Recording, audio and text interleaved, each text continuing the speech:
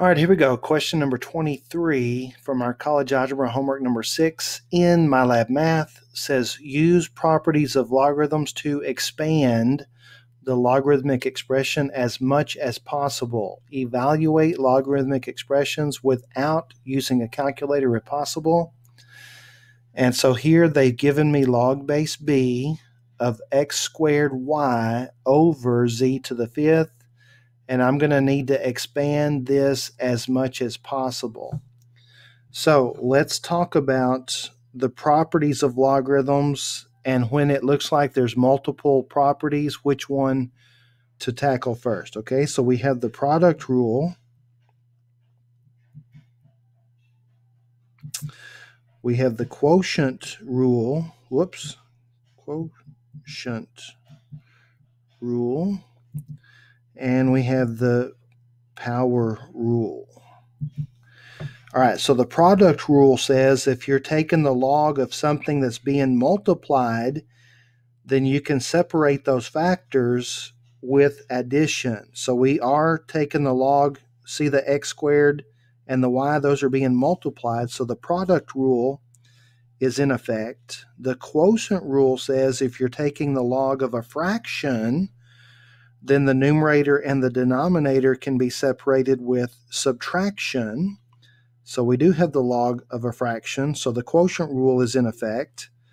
And then the power rule says if you're taking the log of something with an exponent, that you can actually simplify that. And we do have a couple of exponents in here, so the power rule is also in effect. So all of these properties apply. Which one do I do first? Well, you've got to take the fraction first, okay? First, we're going to separate the product rule, separating the fraction into subtraction. Then we're going to do the quotient rule separates a fraction into subtraction. The product rule separates multiplication into addition. And then the last thing we're going to do is we're going to bring down the powers. All right, so here we go first. We're going to have log base b of the numerator, x squared y. And remember I said that a fraction turns into subtraction.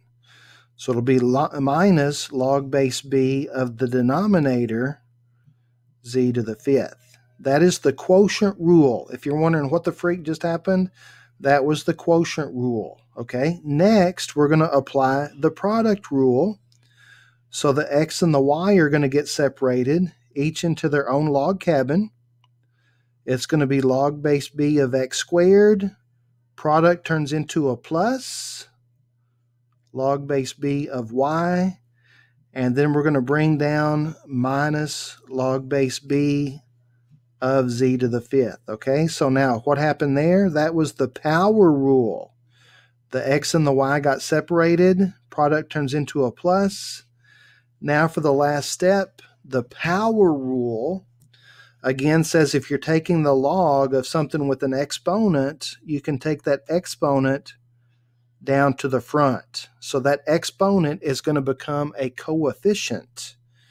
That'll be 2 log base b of x plus the y doesn't have a power to bring down, so it's just plus log base b of y. And then the z has an exponent that can come down, minus 5 log base b of z. And so then that was every property taken care of. Okay, so the first step here was the quotient rule. Next we did the product rule. And then next we did the power rule. And so this should be our final answer. Now, before I plug that into MyLab Math, I do want to make you aware of a nice tool that you can use to check your work here that I hardly ever reference, and that's Mathway. So what I'm going to do is I'm going to input this original problem into Mathway and see if it will give us this answer that we just got manually. All right, here we go. We've got log, right here, log base b, and I'm going to move over and select the fraction. x squared y, x. And if you look up here, it has intuition. It's like thinking, okay, you're probably going to want one of these next. And it's right. We want x squared and then y over z. And then again, it's trying to predict what comes next. We want z to the fifth. So we're going to have to come down here and go here, to the fifth. And then if I click the arrow, oh, I'm going to have to scroll down. Look at that. That's compared to this.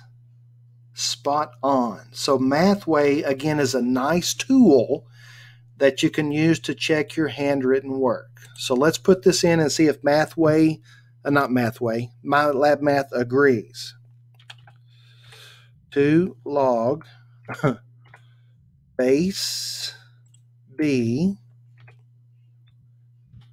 of x plus log base b of y minus 5 log base b of z. And check it. And before I leave you, I do want to point out the most common mistake people will make on this problem is forgetting to put the base in there each time. So just remember that whatever that base is that you start with, that base has to be there no matter how much you expand it. All right, so I hope that was helpful. If you have any questions or comments, feel free to put them in the comment section below, or you can text me. And thanks for watching.